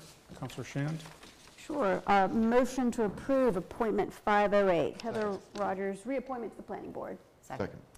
So we had a quick meeting. I think it was one of our fastest, but we had Ms. Rogers speak before our planning board meeting 2 weeks ago. Chair Tainter spoke about having her experience as a realtor on the planning board was a huge asset, and she has enjoyed being on the planning board for the years she has been on there. And Councilor Preston spoke to her volunteerism with the Jeannie Geiger Crisis Center and spoke to her character. So the committee voted 3-0 to approve her reappointment. Okay, thank you. Any further discussion? Roll call on the appointment. Roll call on appointment 508. Councilor Wright? Yes. Councilor Z? Yes. Councilor Donahue? Yes. Councilor Granis? Yes. Councilor Harmon? Yes. Councilor Khan? Yes. Councilor Lane? Yes. Councilor McCauley? Yes. Councilor Preston? Yes. Councilor Shan? Yes. Councilor Cameron? Yes. Thank you. So, comment on how the rest of the meeting went. We did have our planning board joint committee meeting on the Peapod ordinance. I think it went well. I think we had some good questions asked and answered. It was continued. I would ask the two sponsors of the ordinance if they could expand on their presentation to include in those 3 pillars of friendly 40B, unfriendly 40B, and just a development agreement, pros and cons. So we could have that discussion on Wednesday when we continue the meeting with the planning board, if that's amenable to the two sponsors. I'd like just to keep that one going. Also on Wednesday, we'll be introducing the ADU ordinance. We have the two sponsors here as well. If you have your presentation, send it on. We'll have it ready on Wednesday night. ADU will go first, Peapod will go second, since that's a continuation. And tomorrow night, our committee is meeting for the housing production plan. We will have Director Port, Ian Burns from the Merrimack Valley Planning Board, and members of the Affordable Housing Trust, and members from the planning office to speak on the housing production plan. This is the 3rd housing production plan we've had since 2013. If you go back to the 2013 resolution, you'll see that we have actually started chipping away almost about 50% of what was in that original one, basically with the 40R. So tomorrow night's discussion will be another good one with our 3rd round of this, and we will make sure that the public comment that was made tonight, I'll bring that up with Director Port to make sure it's out there as well. And that is tomorrow night at 6:30. So tomorrow night at 6:30 is planning board, our committee of the whole, housing production plan, and then Wednesday night, 7 o'clock, the two ordinances. And then, as I stated, I put the communication in for the remainder of the year, because I do believe, hopefully by November the 3rd, I think that's the first Wednesday, we should have direction from the state on MBTA communities. So, with all that being said, we wanted to make sure we got the ad in the paper for that one first. So, and we do need to have 2 readings on MBTA communities, and I would really like us not to be voting on this the last meeting in December. So, that's that. That's it for planning and development. Thank you, Councilor Shand. Councilor McCauley. Thank you, Council President. I have a number of items here tonight. Motion to approve Order 595. Second. This order before you is the first of its kind, where we're actually accepting private road into our trash hauling business. We revamped our ordinance in June of this year, gave a pathway to those folks who are on private roads who would like to take advantage of a city service of trash pickup. It'll be trash pickup and recycling. The caveats that we had going forward, which you'll see here, is a letter of indemnity from the HOA acknowledging that these are the only city services that they're getting, and they acknowledge that, and having a letter of indemnity and insurance for their property, as well as having 50% of the new clients register for composting going forward, which will be an ongoing measurement criteria. Composting is a huge issue for us. It reduces weight. Our charges are by weight. If we can reduce weight via composting and offload some of that, then we can live within the volumes that we have, which will always be the discussion as you see as we go to implement it going forward. So this paperwork has been triple checked because it's the first. We thank the applicants for coming forward. There's a lot of things that they had to jump through on their side to get it done, but I'm happy to say in committee we voted 3-0 to favor a recommendation by the full council on this. Thank you. Thank you, Councilor. Any further discussion? Councilor Zede? Just very briefly, I just want to say I look forward to supporting this. I think it was a compromise effort to get to here, but I want to keep banging my same drum on this, that when these subdivisions are created, and we always say there won't be any more subdivisions, and then there's a subdivision, that they really should be frankly planned and contemplated as public ways from the start. They should be the proper width, they should be careable for by our city. And this is an elegant solution to what was a very thorny problem for many years, which was the unofficial nature of private ways and the yes we can and no we can't, which was very unofficial. But I don't like the concept of, we'll never give you city services, and obviously here we're making a little bit of a concession on that. It's just a very hard line to run, to sort of stay on, and frankly the residents have a sensible argument when they say, I don't understand, I pay property taxes like everybody else, I just want to avail myself of the same services that others get. So to me it's a foundationally broken thing. So while this does solve this problem for these folks, when subdivisions of this nature, residential, not apartment complexes and that sort of thing, I just think they should be contemplated as public ways from the start. Thank you. Thank you. Further discussion, Councilor Donahue? Yeah, I just want to echo the sentiment from the Ward 1 councilor, because I live in a development like that.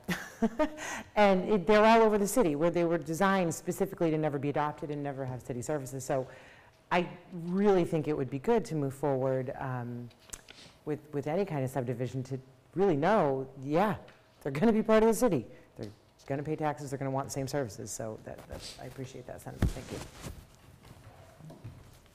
Any further discussion, comment, input? Councilor Harmon? Thank you. Since this is the first one, I have some curiosities, if I may, through the chair to the Chair of Public Works and Safety. Thank you for the work that went into creating and getting this first example through to this phase. I'm curious if there was, either in part of the development prior to this first application or during the discussion, I don't see, and maybe I'm just not reading fast enough, the mechanism for enforcement if they fall below the threshold of 50%, or expiration. So this goes in perpetuity. What if they decide they no longer wanted this? Did the committee or has the city contemplated either enforceable removal of an agreement or an expiration of some sort? Councilor McCauley? In response to the Ward 4 councilor, in the ordinance that we redrafted in June, it had an enforcement language in it, and that would be reviewed annually by the Sustainability Office, and they would do so either through the HOA or Black Earth if they chose, submitting the names of those people who participate, as well as weighing the trash before, during, and after. Along the way, there's a metric and that they can evaluate that on along the way. And the penalty for that is warning, with the potential of going back, having us remove them from trash hauling going forward. So we don't, it's not cut and dry. We want to try to work with them to be able to do that. And most of the time, what we'll find is it's an education and awareness thing more than anything else. But there is a mechanism in there for enforcement. Thank you. Thank you both. Any further discussion? Okay, hearing none, I think we'll do a roll call on this.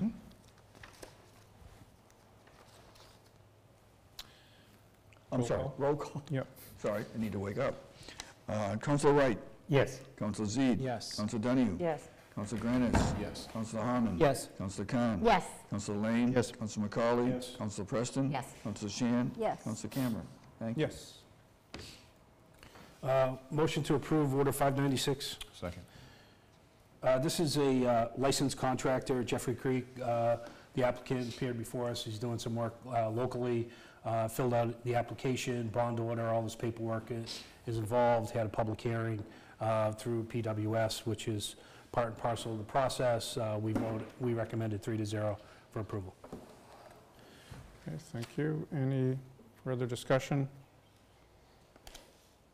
Order 596, hearing none. This probably could be a voice vote. All those in favor say aye. Aye. All those opposed say no. All right, thank you. Motion to approve ordinance 177. Second. This is really, it's a change listed to the residential parking zones, but it's really an edit along the way. As you see here in your packet, page 211 and 212, really it addresses an issue that has crept up recently along the way with the advent of our license plate readers, et cetera, along the way. We're able to accommodate this. So actually in section 13180, section 4, the parking clerk shall find that the applicant qualifies under the section for a residential parking permit, that the vehicle registration show the same eligible address. Previously, the registration and the license had to show the same address. We've had some instances where folks have their cars registered in Florida, have their license in Florida, but their car's registered here. They do pay excise tax here in the city besides other taxes along the way. And so the conversation in the committee was that eliminating the match of the license and the registration would ease the burden of some of the folks, especially downtown, where these permits are needed going forward. It was a recommendation 3-0 for approval. Okay, thank you. Any further discussion?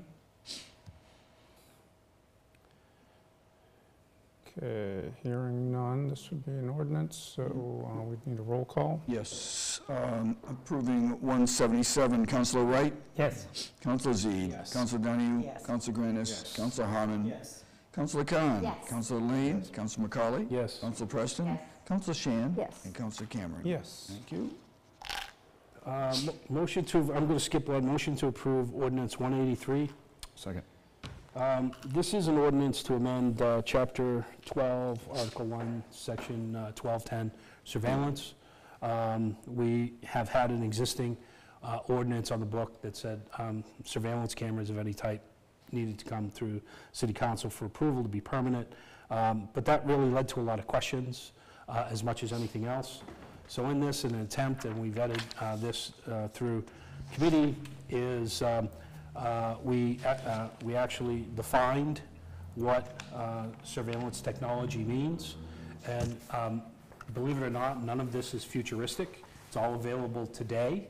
It's actually available with software packages that could be overlaid into our existing infrastructure going forward. So this is not futuristic. It is here. We try to have a definition. I think in the future, people will amend those going forward. Besides defining it, we wanted to define an application process. There are 11 points: purpose, data collection, locations, data access, how we're protecting it. Of particular note, fiscal cost as well, is the potential impact of privacy in the city, potential impact for minority groups, underserved groups, et cetera. Along the way, we want to make sure that no one's being singled out along here. There's a definition for approving or disproving the acquisition of the technology. It's listed here. We're asking for, as part of this, the administration to create a surveillance use policy and provide that back to us by order for approval within the next 60 days. That will allow the administration to work through some of the details of who has access, the training, et cetera, along the way that is needed. And then really the bulk of this is follow-up. The enforcement piece of this is submission to the City Council of a surveillance use report. The first one is 12 months after we approve it, and then ongoing 24 months afterwards along the way. Pretty much goes everything that happened in the application in reverse that says, are we getting the most bang for the buck? Are we getting the right fiscal output of this? Are we preventing crimes against assets and things like that in our city along the way? And we want to make sure that there's a little bit of checks and balances here. In the committee discussion, we did get into the discussion of civil liberties and how far government is intruding, and it has nothing to do with outside cameras that just stream, but actually this is looked at for city assets, as well as employees, as well as private citizens as well as potential voters, demonstrators, et cetera, along the way. So it was a heated discussion, and I think it was good debate that happened. We do want to have an exception for the use of police if they need police have special circumstances. The ask is that after their use of that within 90 days, they let us know that they have used it and they're not using it again going forward. And then the last piece of that is in conversation with the union representative from the Teamsters. They want to be consistent across the board that we ban the use of facial recognition going forward. With that, we had evaluated over 2 different sessions. There were some tweaks along the way, which we've amended in there, but for the most part, we recommended this 3-0 for your review and considerations. Great. Thank you. Further discussion? Okay. This would be a roll call on ordinance 183. This would be Approve on first reading. approve on first reading. Councilor Wright. Yes. Councilor Zede. Yes. Councilor Donahue. Yes. Councilor Granis. Yes. Councilor Harmon. Yes. Councilor Khan. Yes. Councilor Lane. Yes. Councilor McCauley. Yes. Councilor Preston. Yes. Councilor Shan. Yes. Councilor Cameron. Yes. Thank you. So there's a motion to approve Order 601. Second. This is a list of proposed new cameras going forward. The administration had submitted to us 8 cameras around City Hall. After some discussion and debate that we talked about in committee, we'd like to recommend, we've amended this, and we'd like to recommend 3. First floor door, the lower level door, and the first floor rear entrance going forward. The ones that we were uncomfortable with were the hallways, the auditorium, as well as the one from Pleasant Street looking out. And I'll just give you some background on that. We understand that from a safety and security standpoint, we're okay with having cameras, notice doors, people come in, people leave along the way. But what they do in City Hall along the way also has employees here. And again, it was a good conversation. For example, we have the main hallway here. We have a lot of folks that come here to vote, come here to do city business. We have employees that would be coming in and out of HR for whatever reasons they might be. We have employees coming and going to use the restrooms, all of those things. I know they're not surveillance along the way because as we've learned, the new technology just captures the pictures and stores them in the cloud, but then again, isn't recalled until there's an event. But there's no definition of what an event is. There's no definition of the checks and balances, and that's what we hope to see with the policy going forward. People vote in City Hall. There's political groupings that happen in the auditorium, et cetera. Brown Square has become our public square. Some of our vulnerable and minority communities are out there for flag raisings and Juneteenth, et cetera, along the way. It would be most likely inappropriate to have folks being surveilled or have their likeness being taken along the way in case there was an event, et cetera, along the way. Again, we haven't defined what an event is. We haven't defined the fact that we are taking images, we are storing the data. It is stored in a cloud along the way. We have assurances for everyone that it's safe and secure with multi-factor authentication, but ask Chase Bank, ask AT&T, ask Equifax, ask Blue Cross Blue Shield. Their data was secure as well, and now it's not, right? So that's not necessarily something we want to get into along the way. And so, again, it was a wide-ranging debate that happened along the way. The compromise on that was to move forward with our recommendation of these 3 cameras and not the other cameras going forward. I think I've given you all the ins and outs so thank you for your patience on that. And our recommendation was 3-0 on the amended portion. Okay, great, thank you. So this is Order 601, the surveillance cameras amended in committee. Councilor Lane. Just a question, did this, as far as the cost of these cameras, are we looking at that as well? I know I've heard in the past some outlandish numbers for these cameras, and I just want to know if this is hand in hand. So it's kind of a clumsy kind of answer I'm going to give you, right? Is that when we got the original request, it was bundled for new entrance pad, securities, plus cameras, and the like. So what we're going through now is through the application process of saying what the camera would cost itself, separated from the entrance facility and keypads and things like that go forward. We're not there yet. And I think that my understanding of this is that we had a volume purchase agreement that we entered into or tried to enter into in June when we approved this going forward. And I think there's some horse trading going on right now with some trying to get the volumes for some existing cameras that could be replaced. For example, the Harbor Master had cameras in the new building, but the feeds didn't actually go anywhere. So if we can swap out some of those cameras that may exist with the newer technology cameras, we can still stay within that. To answer your question, I don't think we're at the exact point yet that we'll all be comfortable that says we have a one-to-one accounting for this. I think it's probably 70, 75, 80% there along the way. Thank you. Call on the Chief of Staff, who looks like he has information. Appropriate to weigh in? Sure, please. Yeah, If go it's ahead. helpful, as a ballpark, $2,000 per camera, counting the hardware and the 10-year license. Approximately. Further discussion? Okay, hearing none. Order 601. I think we can do a voice vote on this as an order. All those in favor say aye. Aye. Okay, all those opposed, nay. Okay.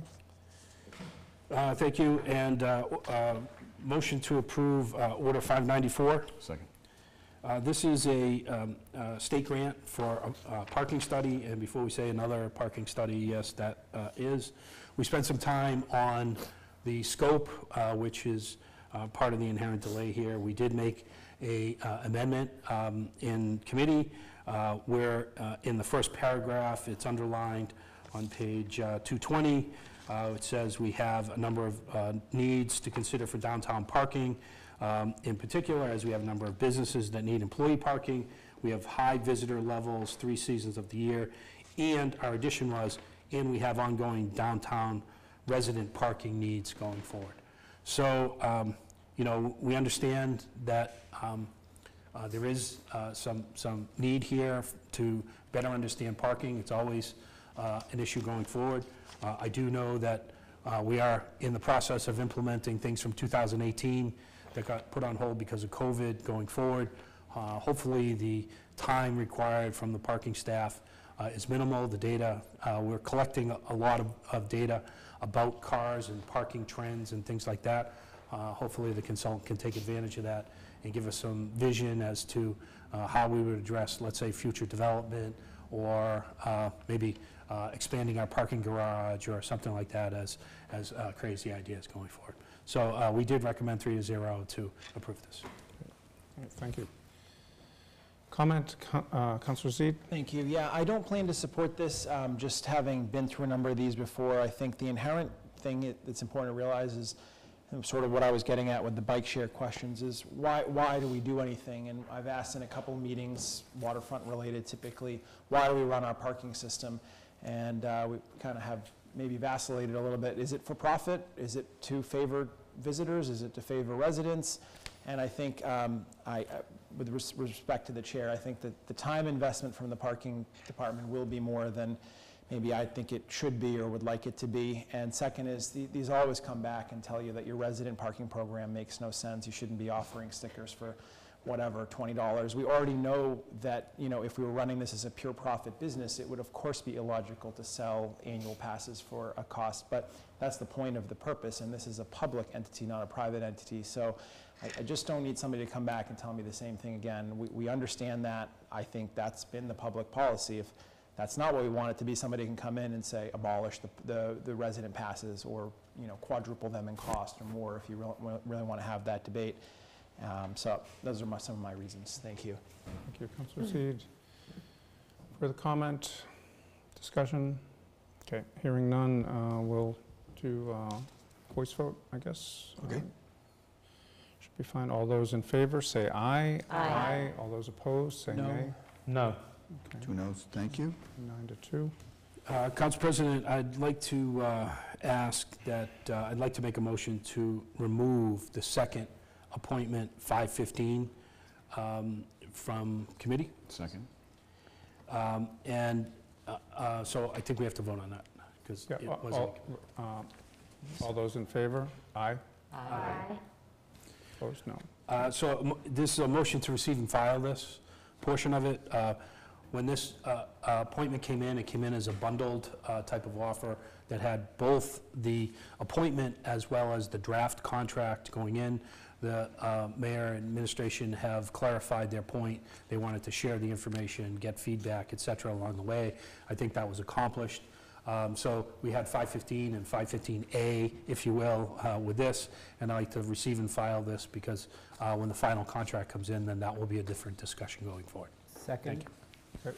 So motion receive and file made by Councilor McCauley and seconded by Councilor Point of Harmon. order, I mean, they do have the same number, so I think if you want to add an A or something, you should. It's confusing to have minutes saying appointment 515 approved and appointment 515 received and filed. So. We could make a Scribner's addition of 515A. Or 515 On the draft original, contract. maybe, yeah. Or 515 original. Or Yeah. original appointment or something just like leave- that. Original had, it came in bundled, so it really should be 515 and 515A, if we're going to do that. Okay, if you want to add the A to the other one. Yeah, it's done. Okay, 515A. Appointment. All right, so a motion was made and seconded to receive and file this. Okay, any further discussion? All those in favor say aye. Aye. All those opposed? No.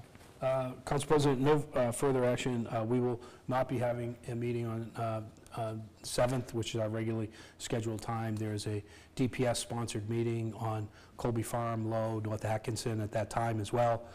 We think that's a better use of our time going forward. Thank you. Great. Thank you. And we are at go to the order. Councilor Wright? Thank you. I'd just like to thank my fellow councillor, Councilor McCauley, for hosting our last license and permits meeting. I'm happy to announce that the stork has arrived and my new grandson is here. But I'd like to thank Councilor McCauley's flexibility in hosting the meeting here in person in the chambers. Did you have to name him Macaulay? Fortunately not. That's a good first name, too.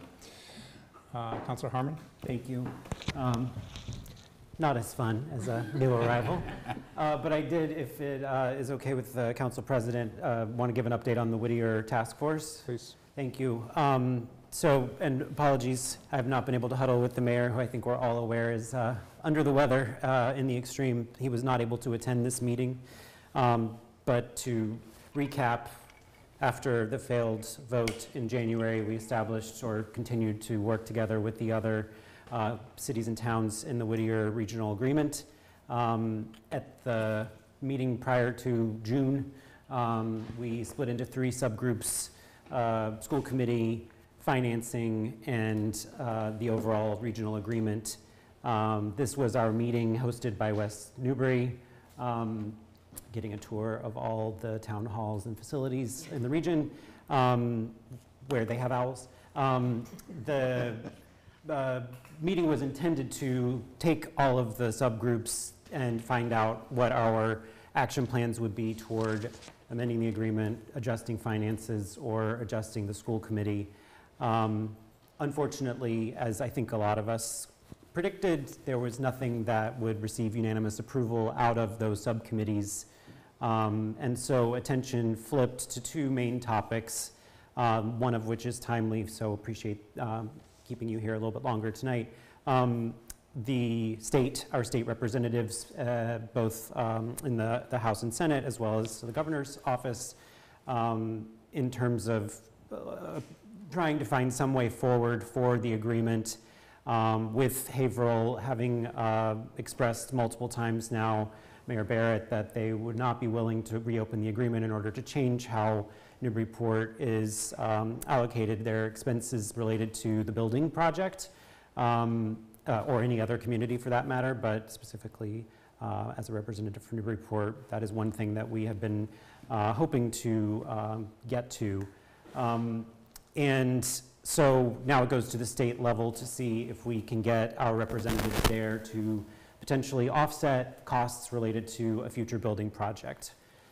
That all begins a whole new year's worth of work probably. So the second topic, and the reason for the update tonight, is I received, and you all likely did, but it went to my spam or unfocused inbox, an invitation to participate in and to be aware of the new Northern Essex Community College Whittier Tech website.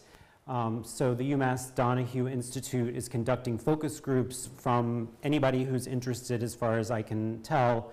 There's a sign-up sheet. There are multiple sessions. They're held on Zoom.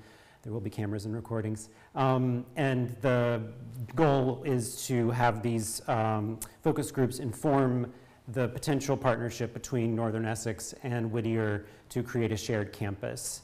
The belief is, and I'll wrap this up, the belief is that the economies of scale in terms of Northern Essex having classroom space, parking space, et cetera, available, and flat land to build a school on, and infrastructure and location that doesn't require a lot of additional access roads and things like that, that were expensive components of the school project that we evaluated last year.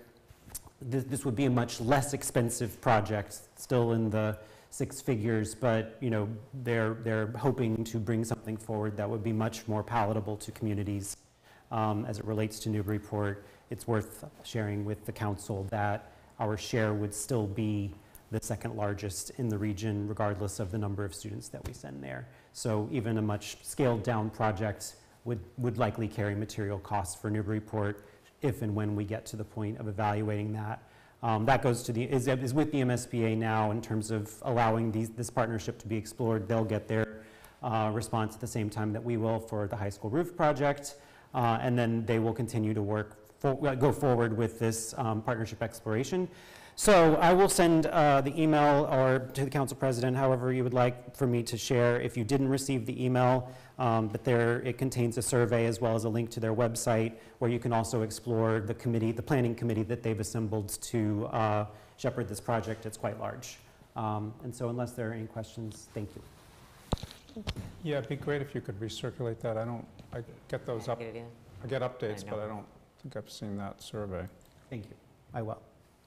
Thank you. Any further good of the order? Motion to adjourn. Second. All those in favor, say aye. Aye. All those opposed, thank you.